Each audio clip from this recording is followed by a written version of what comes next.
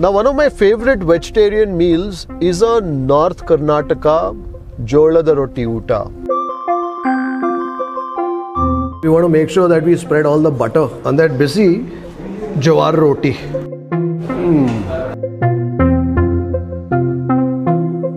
This is a preparation that's rather mellow in its flavors. Just when I said that, some spice got me at the back of my throat. And every once in a while, if you want to change some flavors, go for some jhunka.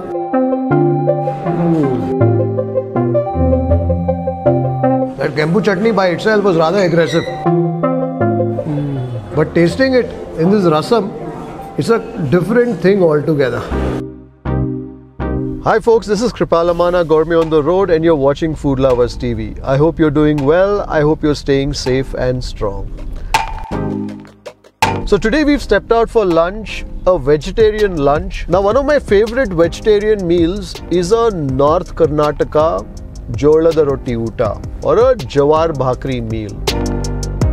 This is a meal that's fairly balanced in terms of all the nutrition that you need, and it's also a meal that's big in terms of the flavor that it conveys to your palate. And the eatery that I've picked for lunch today is part of a group called the Kamat Yatri Niwas group. Now this is a group that has a formidable presence in Karnataka, and some say it was their eatery, the Kamat Yatri Niwas in Gandhinagar, that actually introduced the concept of a North Karnataka meal to Bengaluru way back in the 90s. Now Kamat Yatri Niwas in Gandhinagar no longer exists, but this afternoon we are on our way to Kamat Bugle Rock, their eatery in Basavanagudi, South Bengaluru, which serves the JOWAR BHAKRI meals.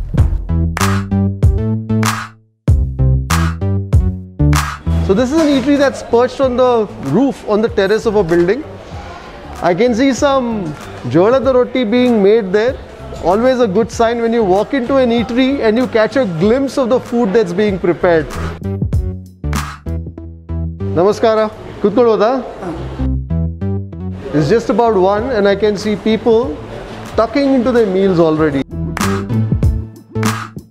This is my first time here, so I don't really know what to expect.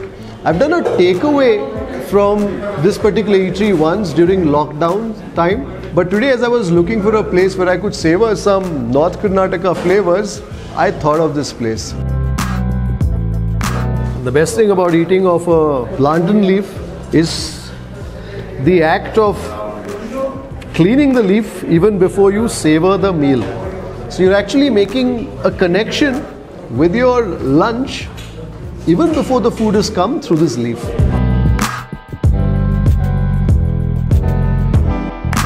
The good thing about a North Karnataka meal is that you will always have plenty of greens. So I've got some fenugreek leaves, some menthye sappu, and also some spring onions. I've heard that it was this group that actually introduced the concept of a North Karnataka meal on a banana leaf to Bengaluru. Until then, there were these eating houses that would serve you a plate meal, but out here, they decided to introduce a banana leaf meal. And this banana leaf is not really a typical Hubli tradition or North Karnataka, which is where the food comes from, but it's a tradition that's more prevalent in South Canada. From past 10 years, I was not fond of food in Bangalore. Okay. Restaurants, okay. to be frank. But after your videos, like, okay. now I can enjoy. Thank you very much. Really grateful that you feel that way. So have you come here before? No way. The first time. Yeah. You keep coming here. So I've come to the right place. Yeah. Okay. Thank you. Happy eating. I always go by what consumers, what diners have to say about the place.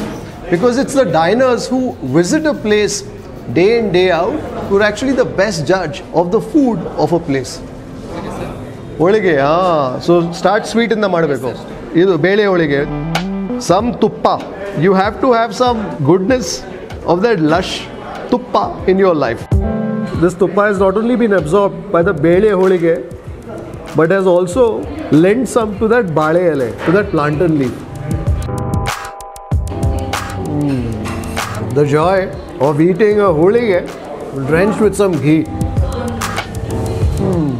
So traditionally the custom in most meals here in the south is that you always begin with the dessert. And in this case, the holige.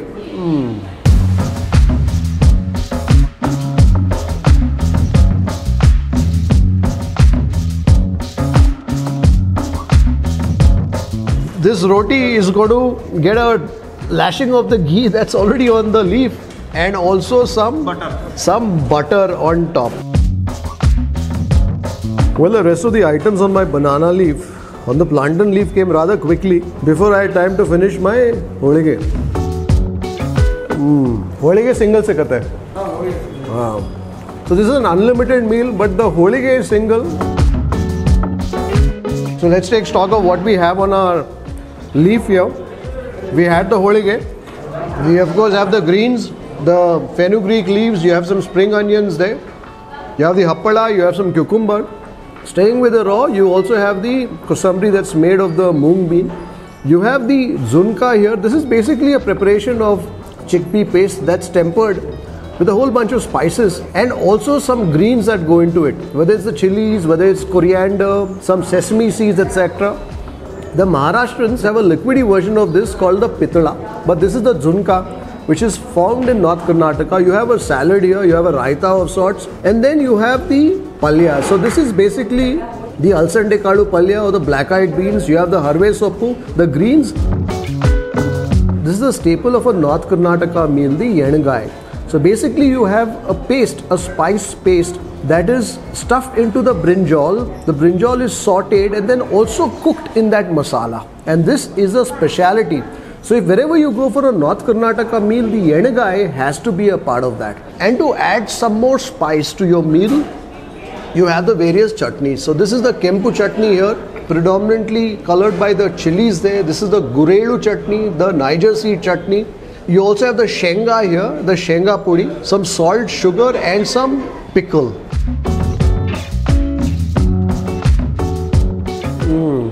I can taste some of the spice of that alsande kaadu. So typical North Karnataka meals, you will find that the palyas will be dry. You will find a madke kaadu, you will find some other preparations which are dry. But out here, the vegetables are served in a semi-gravy sort of a form. You want to make sure that we spread all the butter on that busy JOWAR Rotti. So for those of you who may be worried about gluten, well, a JOWAR BHAKRI has no gluten absolutely. So the JOWAR BHAKRI here is a sort that's quite small in its diameter, but I guess you can eat more of the JOWAR BHAKRI. Anyways, let's get to some of the chutney. Gurellu chutney, shenga pudi, the peanut chutney, and also some of that kempu chutney. I can taste a hit of the garlic, some heat of the chili, and of course the crunch of the peanuts and plenty of curry leaf. Curry leaf do agarne ho gaye, crispy curry leaf that's gone into this, into the shenga chutney. That shenga chutney is spicy. The gurellu chutney or the Niger seed chutney is a chutney that's quite fibrous in its texture and also has a bit of a tang. So when you're savoring some of those condiments, and if you're not used to spice, certainly a good idea to enlist the assistance of some mosuru, some yogurt, to round off some of that spicy hit. So you want to mix your shenga chutney with the mosuru and also the gurellu and dive in with some of the JOWAR BHAKRI, the Jolada Rotti. That yogurt completely tones down the spicy hit of the chutney.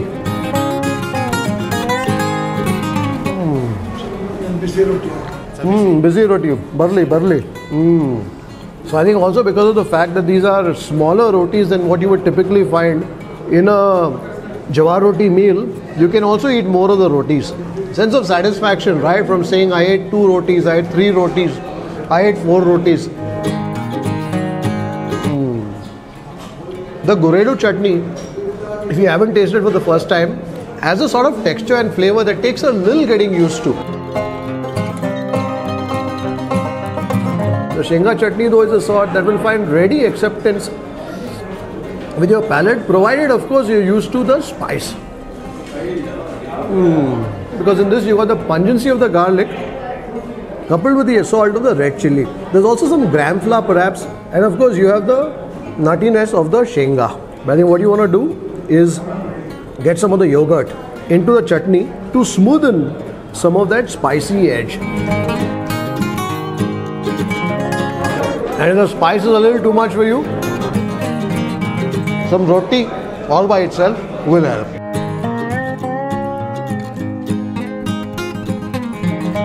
I think in North Karnataka they savor the roti just by itself. But I think out here in Bengaluru we like a bit of the benne. And if one thinks that the butter is a little too much, I think you got to also look at the fact that a jawar roti meal is perhaps one of the most balanced meals that you can find. So you've got your greens. Here the greens are in the form of the fenugreek leaves. You've got some raw vegetable in the onion there. You've got some raw salad there. You've got the cucumber. And then you have other components.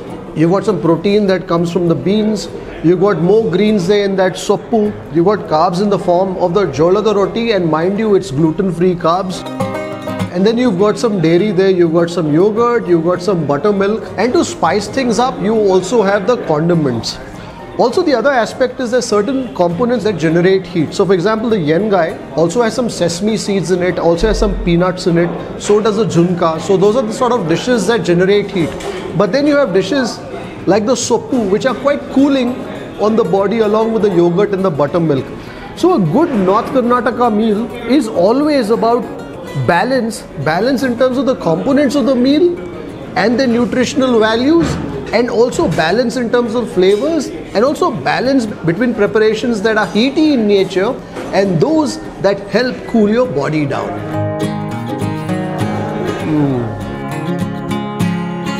In this chutney I can taste more of the spice, the sort of spicing that's rather aggressive. Let's go for some of that alsande kalu, the black-eyed beans. I can taste the flavor of the roasted masala in that. There's also a bit of tang that comes from some tomato in that preparation. Let's go with some of that palya, the soppuna palya. Ina ಸ್ವಲ್ಪ ಸಬ್ಸಿಗೆ ಸೊಪ್ಪು ಇದೆ ನಿಮ್ಮ ಹೆಸರೇನು? ಮನು. ಎಷ್ಟು ವರ್ಷದಿಂದ ಇದ್ದೀರಾ ಇಲ್ಲಿ? 12 ವರ್ಷ. Flavor of some dill in that, and dill has a very peculiar aroma and flavor. So when I asked Manu, he said, howdu? ಸ್ವಲ್ಪ ಸಬ್ಸಿಗೆ ಸೊಪ್ಪು ಕೂಡ ಹೋಗಿದೆ, ಹರವೆ ಸೊಪ್ಪು ಒಟ್ಟಿಗೆ. There's also some tuar dal that's gone into that palya. ಬಿಸಿ ಇದೆ. ಇದು ಕೂಡ ಬಿಸಿ ಇದೆ. So when you're eating these meals, I would recommend always take your portions, servings in small, because this is an unlimited meal, so there is no restriction on the number of servings that you can have. But when you take it in small portions and small measures, you're ensuring that each time you taste it, it's hot. Get some of the benne that got away. The idea is to feed the roti, the benne, not the leaf. Let's taste next some of that yennegai. Taste some of the masala first. That yennegai is rather mellow in its flavors. You can taste somewhere the nuttiness of the sesame seeds, the sasve, the mustard seeds. And the eggplants have been cooked to the consistency where they quite literally dissolve in your mouth. So how they make the yennegai is quite interesting. So they make the spice paste. And the spice paste has ingredients like chilies, has some coconut, has some seasoning, has some sesame seeds, cumin, also a bit of, I think, hunse handu that goes into it. And then they make a paste. And then that paste, the eggplant is quartered up to the crown. So when you were to lift the eggplant would still come together. And then they stuff the paste in between that eggplant, in between the quarters, and then they saute it, they fry it for a while with some seasoning. And after it's fried, that paste is added back to the yennegai along with some water, and then they allow it to simmer for a while till the eggplant softens and soaks up that masala completely. And that's how that very special North Karnataka dish, the ennegai, is made.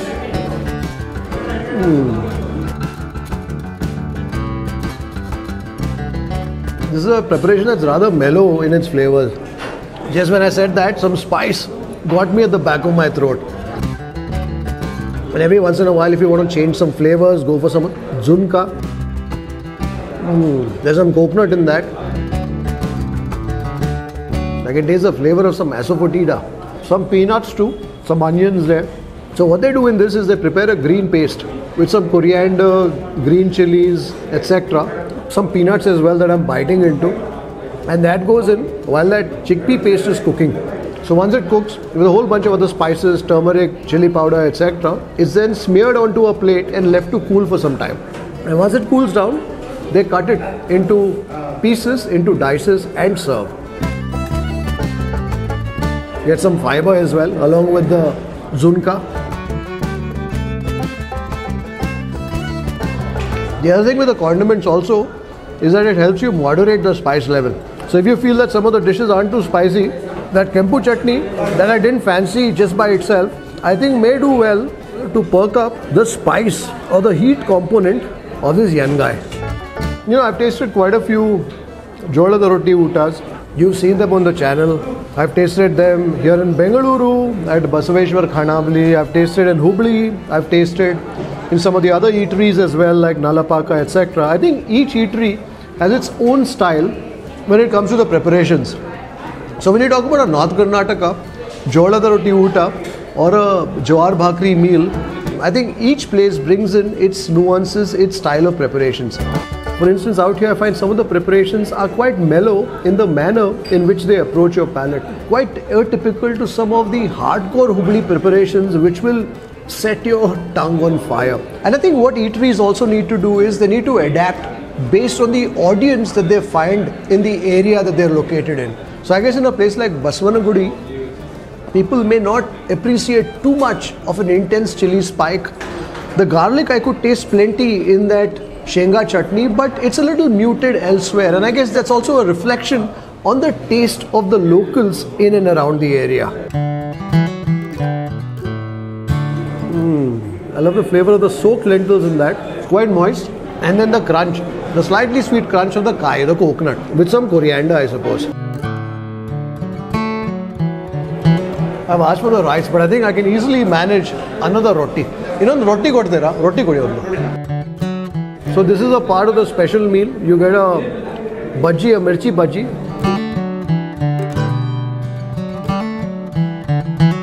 Just want to get some hot gravy on the yennegai, on the badanekayi.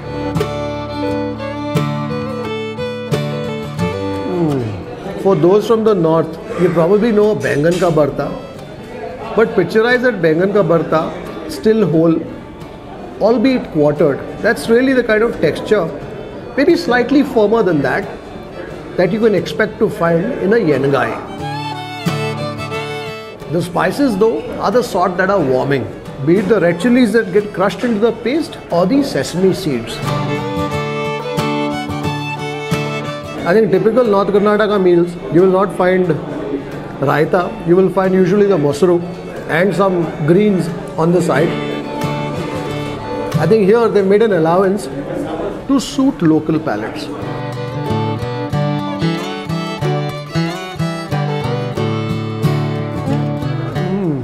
I can taste some of the oma, the carom seeds in that bhaji. Ennegai suru? Sir, ghee. Tuppa suru? Haki. So this is a sambar with the sautekai, some sorekai which is the bottle gourd, and the nuggekai, the drumstick. Bisi ide, bisi ide. There's a sambar that's rather mellow, very, very mild. I can taste some flavors of the lentil there, some acidity that comes from the tomatoes, and of course there's also the tuppa. So the tuppa further tones down the flavor of the sambar with its lush mouthfeel. I think I'm definitely going to draw from some of that yennegai, from some of the masala in that yennegai to fortify the flavors of the sambar.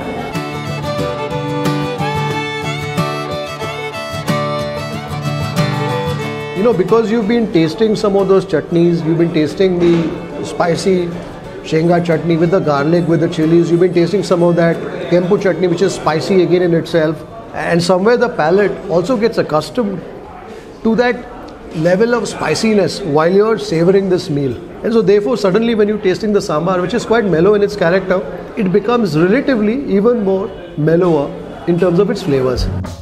And slowly but surely, I'm reaching a point where I'm beginning to sweat at the back of my head and also up front. Idu rasam idu, tomato rasam. I want my rice to be drowning in the rasam, but the other day I poured that much rasam and I didn't realize that the table was a little tilted. So when I got up from my meal, my pants too had drunk a bit of the rasam. So after that, I'm a little careful. This rasam too is a sort that is rather tame in its flavors. There's a bit of sweetness that I'm tasting somewhere in there.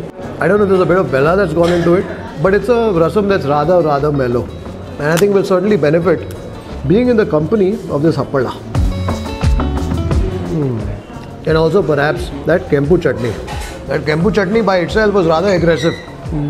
But tasting it in this rasam, it's a different thing altogether.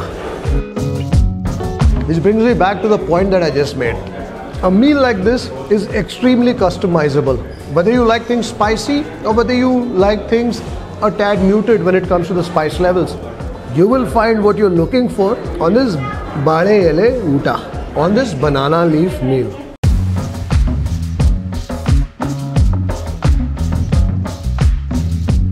The custom is to finish with some mosuru. Although I have certainly eaten a fair bit already, I think we'll stick to the tradition and maybe get some of that uppenkai, some of the pickle. I think this is a mango pickle and the sort that will make for a terrific partner to that mosaranna. That trupti that you get when you savor some curd rice at the end of your meal, I think only a South Indian will relate to completely. Well, to close things, you have some ice cream. I think this must be a pistachio ice cream with some fruits.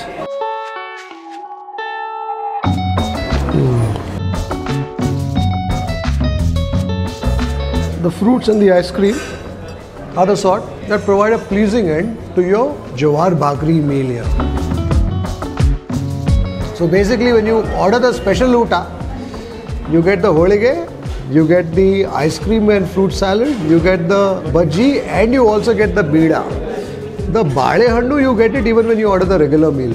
Regular meal is 200. 195. 195. And special meal? 260. 260. So depending on what you want to savor, if you want to stay focused only on the food, I would recommend the regular meal itself. But if you want that bhaji and you want that holige and also that ice cream and not to forget that bida, well, then the special meal is what you should order. Thank you. So if you happen to be in South Bengaluru and want to savor a North Karnataka meal, a tasty North Karnataka meal that has made allowances for local tastes and palates, definitely head to Kamat Bugle Rock here in Basavanagudi. I hope you've enjoyed this sumptuous lunch episode. Until the next time, take care, stay safe, stay strong, and happy eating. If you'd like to support the work that we do at Food Lovers TV, do consider joining our membership community on YouTube by hitting the join button below or on the home page.